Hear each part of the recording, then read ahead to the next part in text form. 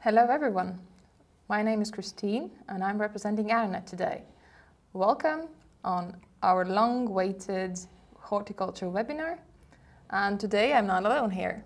So we have here our dear friend, horticulture expert, agronom, Synergy Solutions, Andres Stokes, with me. Hello. Andres is here today to share the latest insights of greenhouse monitoring and how data-driven decisions can improve the daily life of any of the growers. So today I think that we will dive into various topics, touch basing aspects of climate monitoring, including the temperature, distribution in the greenhouse and how it impacts the fruit growth. Also, I think that tracking the biomass gain, if I'm not mistaken, Yes. Right? So plant weight and the role of electrical conductivity and irrigation topics. We will start with the presentation of Andres, and it will be followed by the Q&A session afterwards, but you can write all your questions in the chat throughout the webinar whenever it pops out. So, let's start. Hello, my name is Andres Stokes. Today I would like you to tell and describe a little bit of what we are doing and tell what we have found out in our everyday life. A little bit about us. We are working now in 6 countries, covering more than 30 compartments. Now we have shifted our focus more to different regions, but still we are focused mainly on tomato crop, on cucumber crop. So we're working with 2 major crops, cucumber, tomato, having some insights also on lettuce and on strawberry. So what we do in everyday basis, we are monitoring plant biomass gain and climate conditions in the greenhouse. We do it mainly with Arnet sensors. So in every greenhouse with what we work, they have a set of Arnet sensors installed. I will show them later on, and I will also try to explain why they are needed and what's the benefits of having all those sensors there. If we talk why you need to add additional sensors in your greenhouse, because the concept goes as such. You have a climate computer which is steering your climate in a greenhouse. It's doing its work pretty well, so you already know what's going on.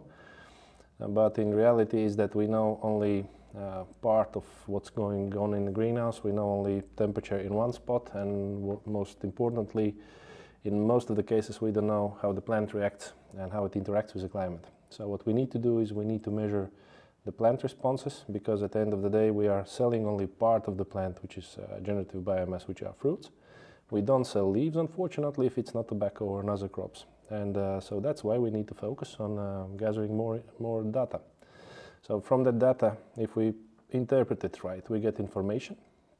From that one further, we build our knowledge on how the crop responds to some of the climate parameters. So we have insights how those parameters are interconnected, intertwined, and from that one we can build further how to steer the crop in desired direction.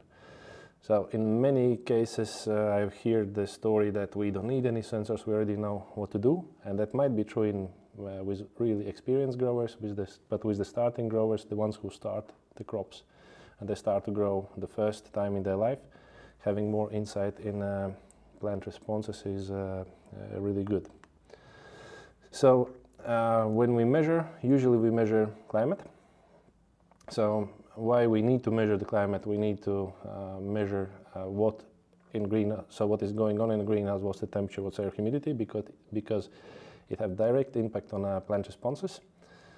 We need to measure all the disturbances outside and inside to steer our inside climate by influencing air temperature, air humidity. Now with the new systems of ventilation, also airflow, which affects the biomass gain and photosynthesis. So, and we need to get insights in all of it.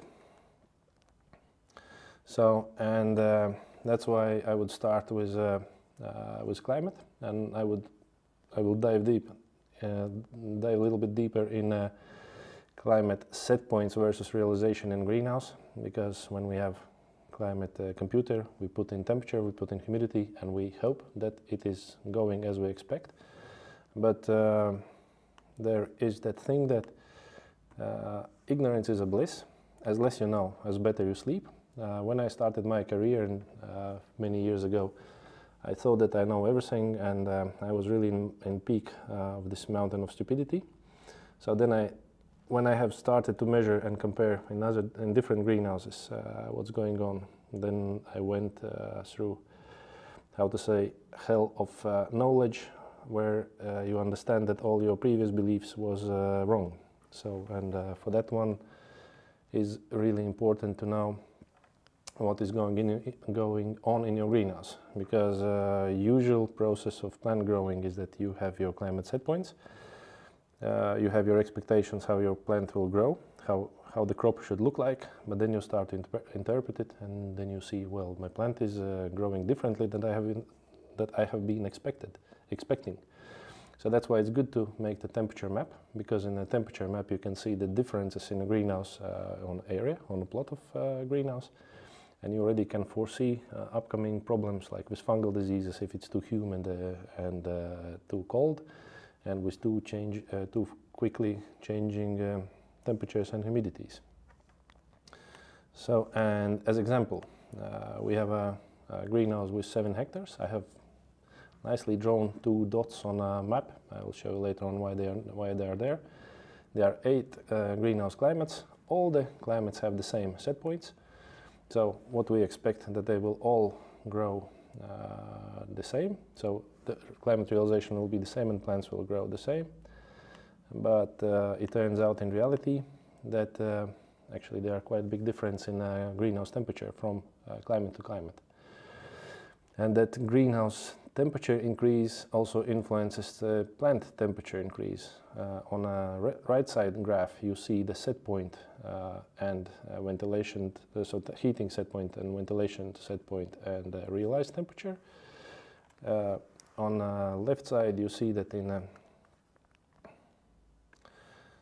so where's my pointer? It's there, and we go back to pointer. So this is climate settings and how the Priva shows the climate realization, but in reality in greenhouse you see that temperature difference is up to 4 degrees. So, and when you do the plant registration without measuring the temperature next to those plants, then you end up in a situation that you look at your plants from the plant monitoring, and there are those 2 dots what I have drawn there on the map, that in one case you have plants which are more thick, with a thicker trusses, lower growing truss, more vegetative plant, but also with not even fruit setting in on the lower trusses. And then on the right side you have a plant which is thinner, more generative. And then when you start to interpret the plant registration, it happens like in a story when 4 blind men start to describe the elephant. So it is because of the irrigation, it's because of the heating, it's because of the air exchange or screening, but actually it is because you haven't measured the climate around that plant, what you have been measuring in plant registration. So for that one, it's important to measure the climate next to the plants, which you later on want to use as a set point for the steering your climate further. Then another topic on climate uniformity. So another example in climate uniformity is 5-hectare greenhouse also, where we have noticed that there's uneven fruit ripening by time, and especially in the beginning of the crop season every year there have been corners in the greenhouse where fruits get mature like 1 week later than another part, although the plants have been sown in 1 day and everything have been done exactly the same. So what we decided there is to create a heat map. We installed 14 sensors to see how it have been going, and also there we noticed quite big differences in temperatures. So especially in the night temperature. So night temperature can vary by 5 degrees, and also minimum temperature during the night is varying by 4 degrees. So, and for that one we have found out where the cold spots are in the greenhouse, and we made all the possible actions to minimize it. So, and we made it by controlling the screen gap. So the screen gap is the important tool, because I will show later on in slides, cold air, so the warm air cools down and above the screen, and then it rolls down to the coldest, to the lowest part in the greenhouse, and then it drops on plant heads. And it's also important to divide greenhouse ridge in parts, so you create smaller cold pockets, and so there is no such big influence at the end of the greenhouse. So how it looked, and so what we measured is that average greenhouse temperature was different, so there have been difference up to 2 degrees in 24 average greenhouse temperature. So that means that plants in a warmer part, they have been growing quicker and faster than in another one. And also we have seen a really big difference in water pressure deficit average. So that's average 24-hour water pressure deficit. So that means the plant transpiration potential. So, and depends on the time of the day when this difference in water pressure happens. That steers your plant into too generative or too vegetative action. So you can get or too fat plants or too thin plants with stretched leaves, stretched stems, and aborting fruits on the truss. So now we more and more use RTR, so radiation temperature ratio, where we have our base temperature, and especially when we grow with natural light only, we base our 24 average temperature based on light sum what we have achieved. And in this case, with measurements in the greenhouse, we see that also there the RTR is really off from compartment to compartment. But most importantly, what we have looked at was lowest temperature in the greenhouse, which have been happening for 15 minutes in a row. And there we see that in some places greenhouse temperature have been dropping up to 9 degrees, and like 9-10 degrees. And tomato chilling happens already at 10 degrees, and you can get inevitable damage on the fruits. But those temperature differences are leading to the differences in the fruit growth. So the fruit is growing based on temperature, so it ripens based on temperature, but it gains its weight based on a light sum which every individual fruit gets. So you can scan a QR code in the corner of this slide. You will get to the publication where this information is derived from. So, and those difference in the greenhouse that we have seen is actually the cause why we have different fruit ripening speed and different size of the fruits in different compartments. And that and too cold temperature what we had in the greenhouse is actually causing the fruit damage. And this fruit damage really looks like now quite popular virus what we would not like to see, the TOBRF virus. But in this case we tested it negative, but still we have this cold damage, and it should not be mistaken with TOBRF. So it's better to have a cold feed and test negative that it's not TOBRF, but it's also is better to keep your tomatoes warm and don't get them too cold to prevent this cool damage. So if you have made your heat map and if you have seen that there is a difference in the greenhouse temperature from end to end of the greenhouse, you could also scan QR code on this slide, and you would be lead to the Het Nieuwe Tijden book in Dutch. So you could read that book. I would really suggest you to read it and learn it from your heart. That's the book of the basic greenhouse physics and plant responses to the greenhouse environments. But the best thing to do in this case is to divide the greenhouse ridge in multiple small pockets. So in our practice we have been dividing that one of those pockets is around 35 meters.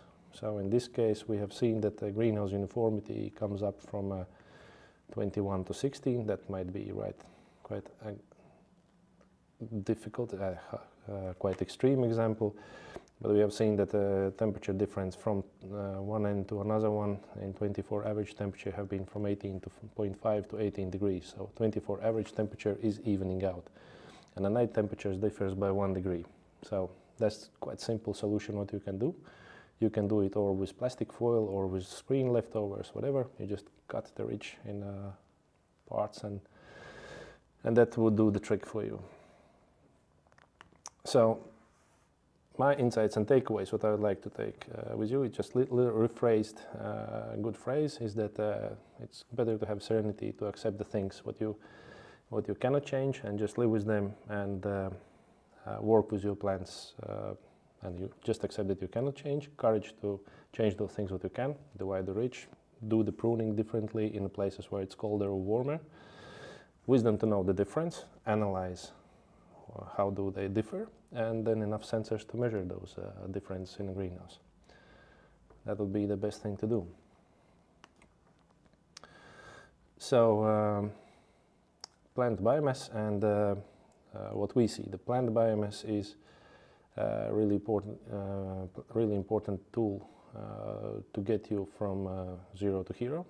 If you never have grown the plant, or you start a new crop, you start a new variety, then you should start to work with plant biomass, because there are simple ways how to get to the result in 1 year. And I would like to go briefly through the cucumber yield planning. We have done it in a greenhouse in Latvia when we started first to work with LEDs. LED is a new topic in many countries. Many companies are moving from HPS to LED, or starting from non-lit crops to lighted crops. And in this case, you would install the plant scales to monitor the plant biomass gain and plant weight. And also you could foresee the problems which would come with changes in plant weight. So usually what we start is we plan our weekly light sum. In our case, it was that we have been planning every week to have 210 moles. It will be good to ask from your seed supplier or a breeder what is the light use efficiency for the crop. Like light use efficiency here, this 22 grams per mole. It stands as light use efficiency. So that means that means how many grams of production you can use, you can grow per 1 mole of light. And it is better now to measure your light in micromoles and calculate it in moles, because different producers have different light outputs, and it's not anymore enough to measure it in watts, and it's not also wise to express it in joules. So when you know your light sum, when you know your light use efficiency, you go to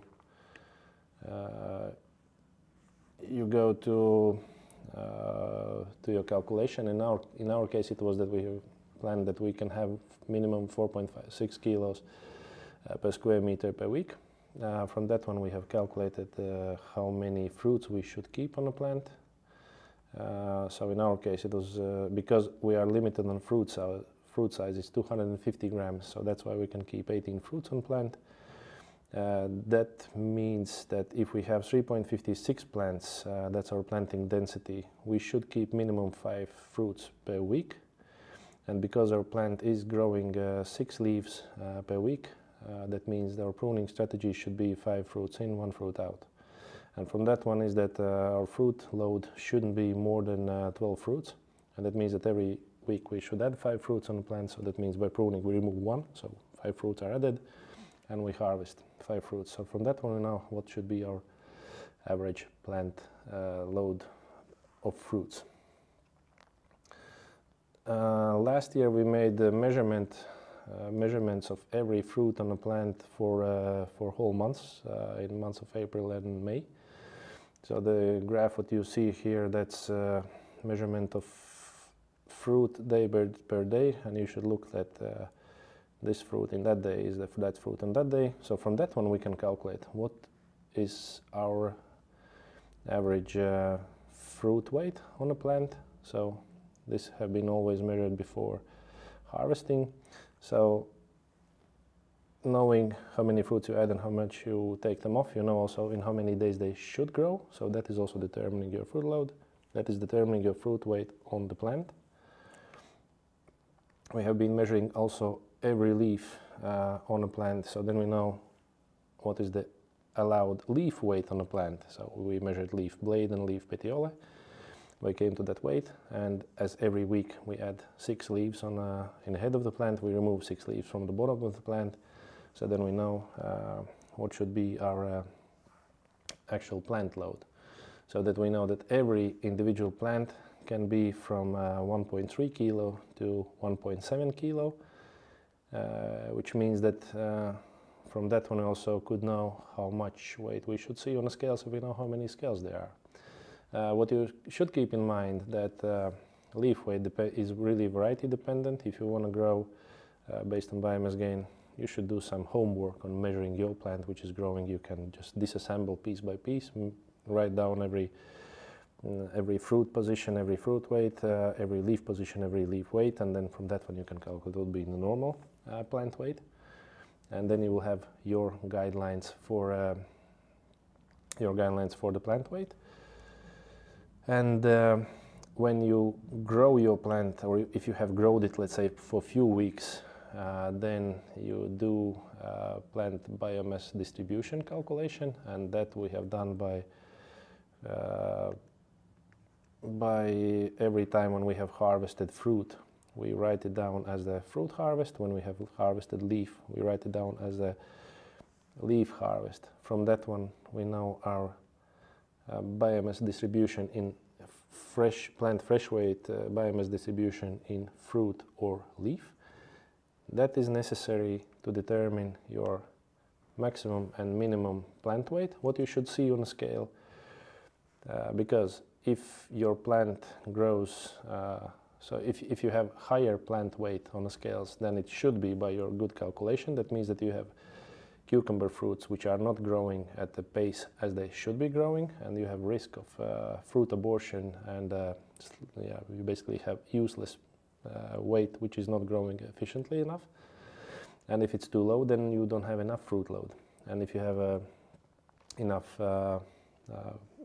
plants on a scale, or you have more than one scale in the greenhouse, then you also can see the differences in the biomass gain per different climates.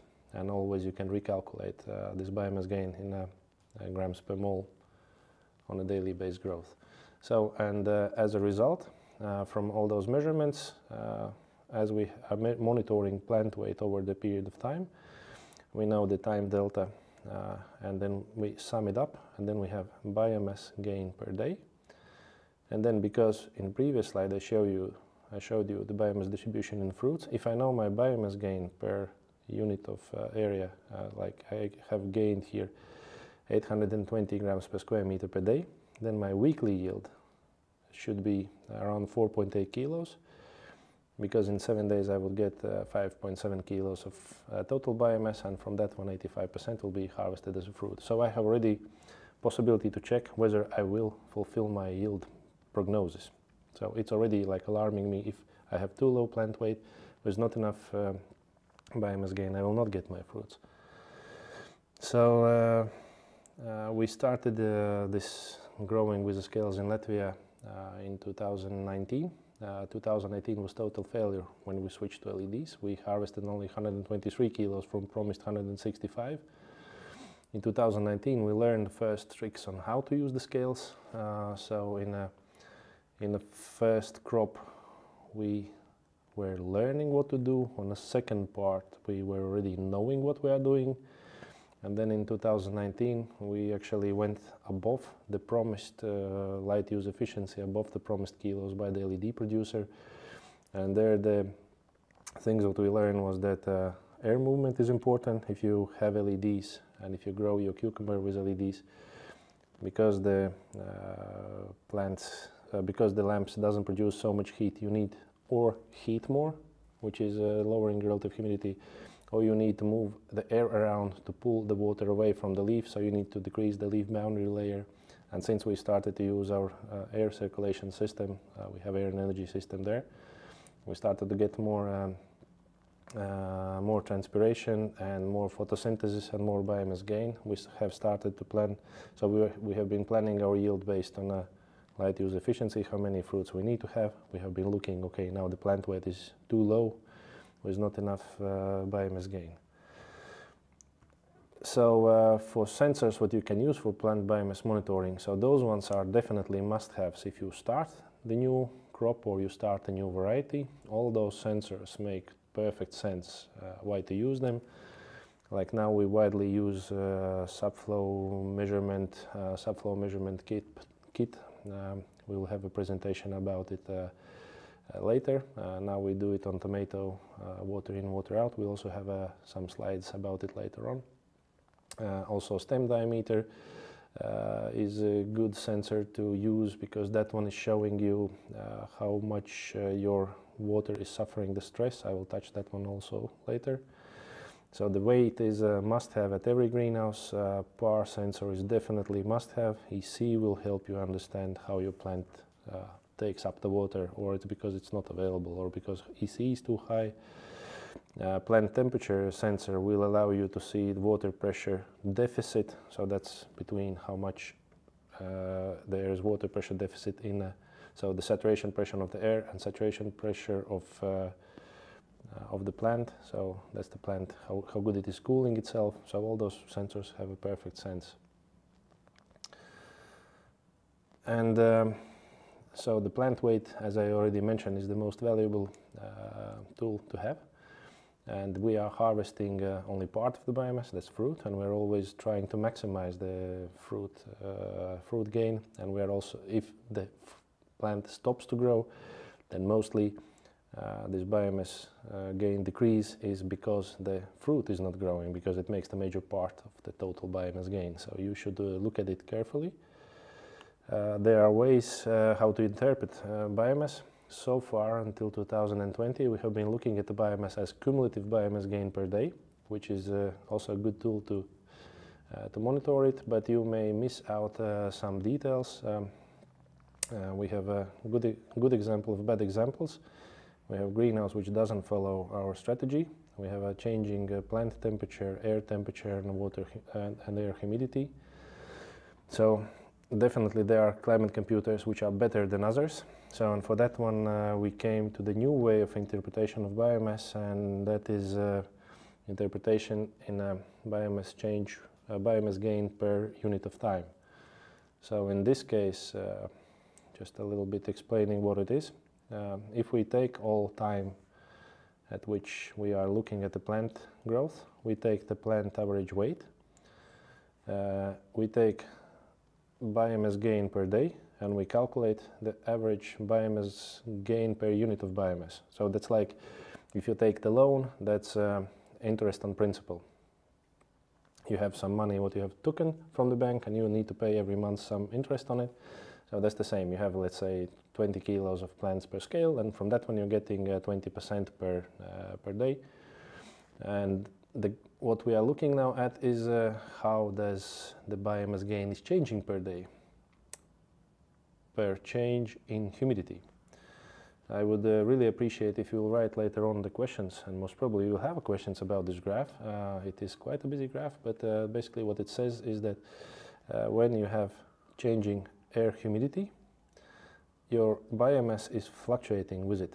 So there are moments when your plant is drying out, so you go below those 20% what you have been normally getting per day, and you are later on pushing the water in, which is also not good. So the best way how to grow is that it's a stable biomass gain with less changes. Also by interpreting per unit of time, you also see that where you are temperature limited or where you are humidity limited. Like you see that in the morning the humidity deficit is lower, that's why the biomass gain is higher. In the afternoon at the same light conditions, the humidity deficit is higher, but the plant biomass gain at the same temperature, at the same light intensity, but at a changed humidity deficit is actually lower. So also there you see that humidity is a driving force for the plant gain, and especially it's visible in the next day. In the morning, humidity deficit low, biomass gain high. In the afternoon, same amount of light, humidity deficit high, biomass gain lower.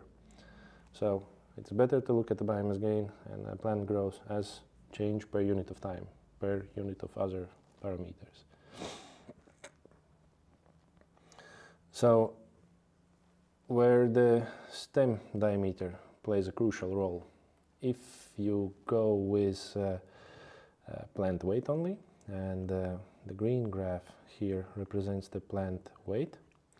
So then when the sun comes out, and especially I made this graph a little bit smaller in scale, so when sun comes out and there is around 600 watts per square meter, you see that at the peak of the day, at some moment of time, the biomass stops increasing, and so there is a drop in biomass. And also at the same time, if you measure the stem diameter, then you can explain why it is decreasing. And usually it would be that if you see that stem, that plant biomass is decreasing, so that means that we are losing water from the leaf, so leaf is losing turgor. If you couple your setup, sensor setup with thermal camera or with visual camera, you would see that your leaves are sagging down, so they are losing turgor, so they are kind of not wilting but just bending down. But then when you start to see that the stem diameter is decreasing, that's already the sign that you need to shade, because that is meaning that you are losing water from inner buffer in the plant. So because the plant have outer layer, and then inside you have this, in tomato plant you have this white spongy stuff which is filled with water, so it's the plant internal water buffer. So if the stem diameter increases, that means the plant is missing water. So it's not critical, but that means that in the plants which are already weaker, they will get even more weaker. And then you see that in an afternoon when the sun goes down and when the water pressure deficit decreases, then you see that plant is regaining its diameter and the reserves are filled up. Then also by stem diameter you could see in afternoon if there is a excessive spike in a stem diameter when the humidity deficit is going down or you're cooling down too quickly. So that is the moments when you're making overpressure in a plant, and we have linked this overpressure with the blossom and rot appearance and with grey wall. So mostly after those periods when we had uneven climate with uneven biomass gain and stem diameters, it happens at truss number 3 and 4. You see that there is where your those fruit problems start to form, like blossom and rot and grey wall. So moving forward, I already mentioned to you about subflow sensors, what we have been using now. Then sorry for a busy graph, I have been famous for too busy graphs and too difficult to understand, but that's not my problem. That's your problem that you don't understand, right? So temperature and subflow in the top truss. So if you draw the plant, it have many leaves, and then usually we have trusses until we have leaves until truss number 6, and now we are measuring top leaf, so which is or directly below the flowering truss or a little bit above the flowering truss. That's the subflow.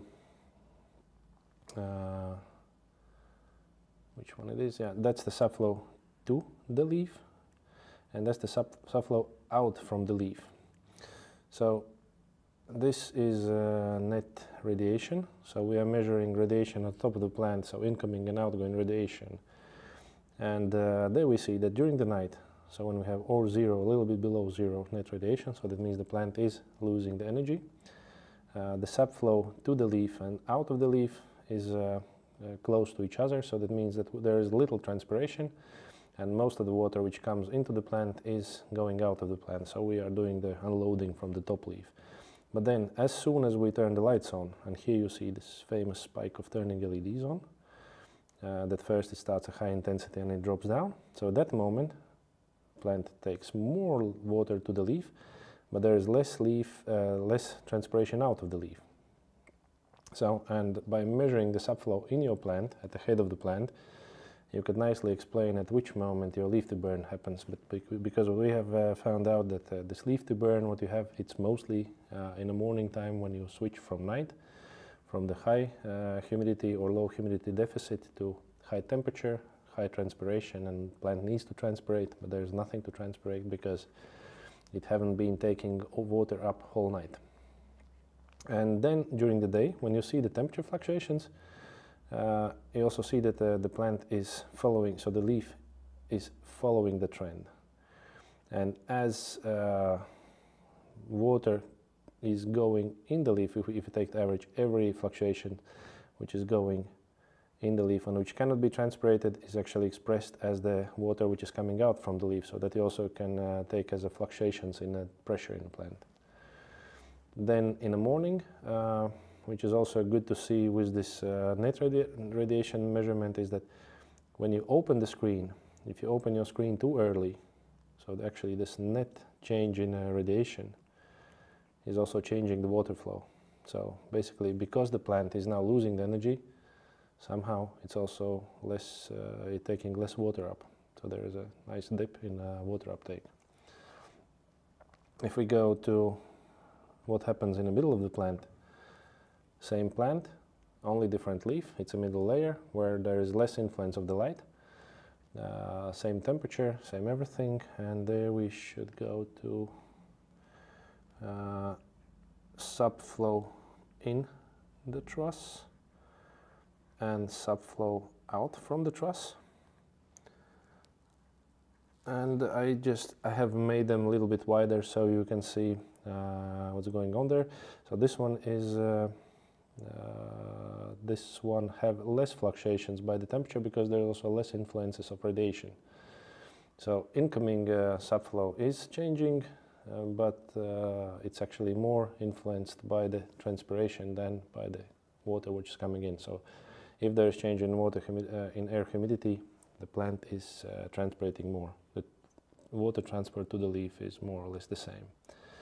But then on the bottom leaf, it is that it is more related to the temperature, and it is also related because we are cooling down, we are heating up with the heating pipes, and that leaf is actually more following, so the subflow in the middle leaf is more following the air temperature because it is most isolated of the light. So that leaf gets around 20 micromoles of light in average per leaf blade, so there's no influence of fluctuations in the light some, but there's more influence in fluctuations in humidity.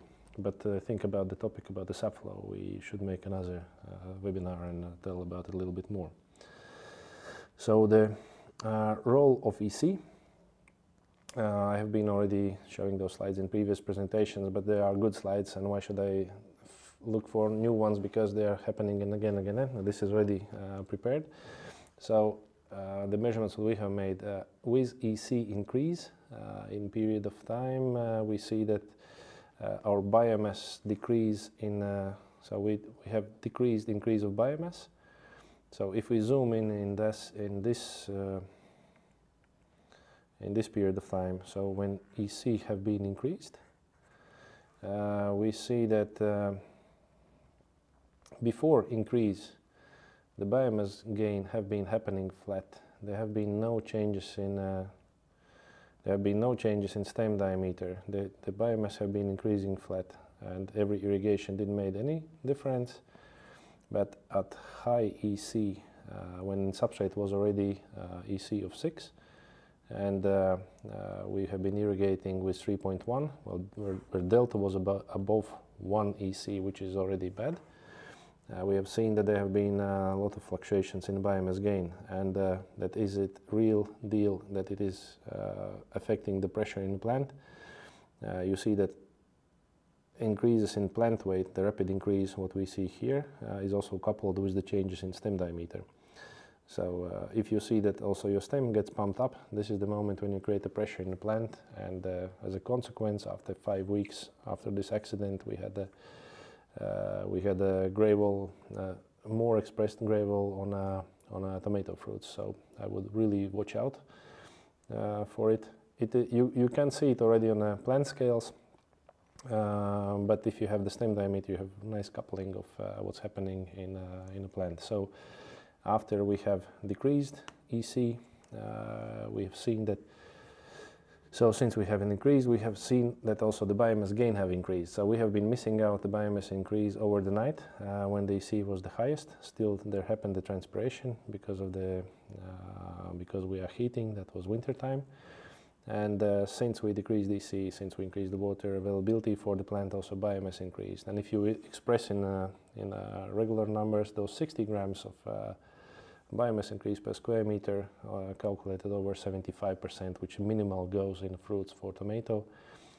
Let's say you have 10-hectare greenhouse, that comes in quite a hefty sum. And with preventing second-class tomatoes in one event, you already pay back all of your sensors. But bad habits die hard, and the same customer, different year, same problem. That requires to have attention on what you are doing. Also here we see that EC continues to increase day by day, and you start to see again the same nice pattern of biomass increase at every irrigation. But now we already know that we need to act fast. And in this case, if you see that EC increase is happening, then the best case is to lose a little bit money during the day, if you can, and irrigate with more excessive drain during the sun when you cannot harm your plant because the plant is transpirating a lot, and in this moment you can change your EC in the substrate. So that would be the best strategy to flush when you have a lot of light. So when there is sun, there is more transpiration, that's the perfect time for flushing the substrate. And then about the light. So basically what we are doing and who we are, all of us who are listening this presentation, the ones who are speaking, we are conversion of the sun, we are conversion of the free available energy, and this is also what we are doing in the greenhouse. We are converting light into something that we can eat or something that we can give as a present to others. And we go to light measurements. So it is important to measure light with more than one sensor. And the minimum sensors what I would recommend to use in greenhouse, if you measure inside of the greenhouse, would be not less than 4. And you should be measuring in multiple places, because otherwise you can be fooled by the amount of light what you have. Because in this case, what you see in this example, it have been sunny day which turned in cloudy day. Sensors in the greenhouse are placed in a grid pattern. If we have a greenhouse which is 4.5 meter wide, the post distance is 4.5, it's 8 meters wide, and there have been 4 rows in the greenhouse. Then we have placed our sensors above every row in diagonal, so we can measure above every row in different places because there is a shading of the construction. And what you see here is that one of the sensors catches light in the most periods of the day, and then there is some dips because of the construction, which is shading off the light. But many of those sensors get shaded by just by glass, because the light angle, so the angle at which light shines on a glass is also proportional to light reflection, and as lower is the angle, so as closer it is to 0, as more light you reflect and as less light gets into the greenhouse. So that's why you measure with more than one, and you take the maximum to calculate the amount which goes through the glass, and then you subtract from that the percentage which is blocked by the construction. And the amount which is blocked by construction you can calculate by just taking your greenhouse plan and counting how many structures you have there per unit of square meter, and then that will be the amount what you would lose from the construction.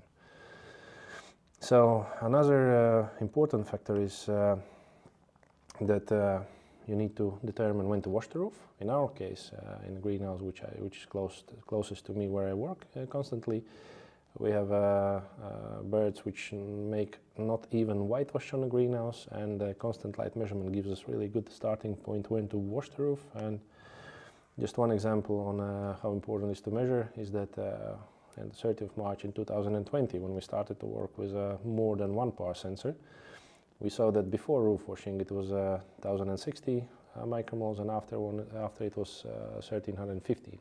Keeping in mind that we have been measuring also artificial light. You need to keep in mind that artificial light measurement with sensors is a really bad idea inside, but that's why we have subtracted here the amount of light what we have been getting from artificial light, and actually we have been losing 26% of sunlight. So that's a lot. You can see it and you can foresee when you need to wash your roof, because 1% of light is up to 1% of production, from 0.7 to 1% in production. And then why it is a bad idea to measure artificial light is because then you need to have the perfect placement. If you have your light plan and it says that you have 300 micromoles of light or 400 micromoles as in our case, you need to know exactly where to place the sensor. We have placed in above like in around that place where we have the micromoles, but we are using that one only just to check how good our dimming is working. Is it working or is it not working? Because we have our set point at which it should be dimming, and then we see, yes, natural light have been fluctuating, but actual artificial light inside of the greenhouse, so the total light some have been flat. And also you cannot measure interlight with your power sensor without making too many adjustments, how to put it. And most importantly, with the light sensors, trust them, but verify frequently, because they can get dirty, dust can sit on them, they can be bent, so little inclination in angle will also show you different results. And that was it. Hopefully you get something out of it. There will be a recording of this presentation, I think. Yes, there definitely will be a recording. We will definitely share it with everyone who has registered, and this will be also available on our ARANET YouTube channel. But thank you, Andres. I think this was very valuable insights and information to, I think, improve the daily growers' actions in the greenhouse. And if anything was not understood, you can definitely reach out to Andres, contact him personally. The contact details up on the last slide. And I think, yes, stay tuned with this information, which is, I think, a lot to learn. But we have also questions, Andres, a few of them being sent in. So in case anyone wants to ask anything also right now, you still can use the chat log for that. But yeah, the first question, Andres, is how do the ARANET drain measuring and monitoring is used? Drain measuring and monitoring. I suppose that what it's meant with this question is how the spoon of the drain measurement is used. With that spoon, depends on specification. There can be or 10 or 5 milliliter per tick. You calculate your count of pulses with the drain, which have count of pulses with milliliters, which is coming out, and then you know the volume which have been dripping out. If you use the same sensor, the same spoon also for monitoring the irrigation, then you can nicely see how much was the irrigation, and you could calculate the drain percentage. I hope that answers the question. Well, in case not, then additional questions welcome. The second question is, what is the optimal distance between sensors to accurately map the temperature and light distribution within a greenhouse? Temperature, definitely not less than 1000 square meters per sensor. As more is better, but 1000 square meters would be the what we have seen is really relevant and good distance. For light sensors, again, it will be good to measure only natural light, not artificial light, and then not less than 4 and equally spaced over the roof pattern of the greenhouse, and not less than 4 inside and 1 outside, just to compare how much is coming from outside to inside. Okay.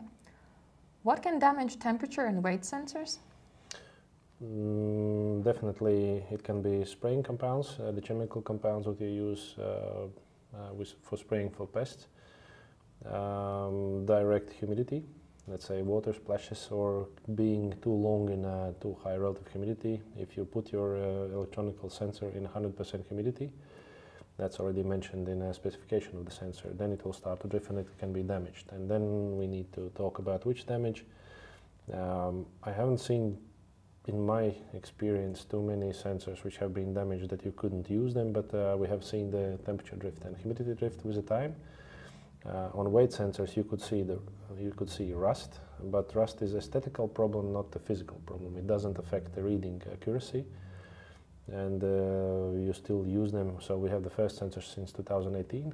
Yeah, they look a bit worn, but that gives them nice little look. They have a little patina on them, but they still work perfectly. There's another one. How to make sure that weight sensors are not influenced by temperature/radiation to acquire accurate measurements? Well, that's quite easy. You place them in your environment where you're going to be measuring the weight. You block them from influence of wind or any other physical movements, vibration or others. And then you'll put static weight on them. Let's say you have 100 kilogram sensor, you put like 20 kilogram weight, the weight what you know, and then you observe over the time what's the change. So the specified change should be not more than 0.01% as far as I remember. So and then you should see whether it is affected or not. Okay, we have a few more questions. There's a question from Sergio. What are the recommendations about subflow sensor installation? What is the best place, bottom, mid or high, to put the subflow sensor? And how do you measure water in, water out with sub sensor? Yeah, this particular subflow sensor is meant for small diameters. It's simple to measure the subflow on a rose. It is simple to measure subflow in a fruit. It is simple to use measure subflow in a leaf, and it is used as a clip. You put it as a clip on place what you want to measure, and what you will see, you will not see the absolute flow. You could estimate the absolute flow. You will see the rate of change of flow, because this sensor is based on a temperature difference. And you will say, is there any difference in the subflow during the day or during the night, but not absolute volume. Okay. We have a question from Joris. How important is the light penetration into the crop, for instance, for tomatoes? And what setup would you propose to measure this? Well, depends on your budget. You could go in a way that you measure every 10 centimeters one sensor, but that's comes at a hefty price. But what we have been using in practice is that both in cucumber and tomato, we have a PAR sensor above the crop, and then we have put the PAR sensor in the projection of the crop wire and the crop underneath the crop. Just make sure that it's not covered with the leaves, and then we are comparing the result from the top and from the bottom. The normal light absorption should be not less than 90%, and if you see that, let's say above you measure your artificial light of 200 micromoles, and if you see that on the floor you see around 20 micromoles, then you have sufficient leaf. If you have less than that, then you could remove more leaf. And the easiest way is to measure above the crop and directly below the crop on the projection of the vertical. So on a vertical of the crop wire underneath the crop. Okay. There's a question from Maxim. What is optimal distance between leaf and IR sensor? That's a good one. Definitely I suggest to use more than one sensor, but what you should keep in count that the sensor is looking at 2-degree angle. As further you go, as less certain you are which part of leaf it is measuring. I would suggest not to go more than 40 centimeters above the leaf, but also not less than 20, because of the leaf movement. The ones who have access to internet, they could see it in YouTube, how the plant is moving. In my YouTube channel we have done a lot of videos of plant movement, and there you could see that your measurement with this sensor will be most precise if it is in a range from 40 to 20 centimeters from the crop, from the leaf.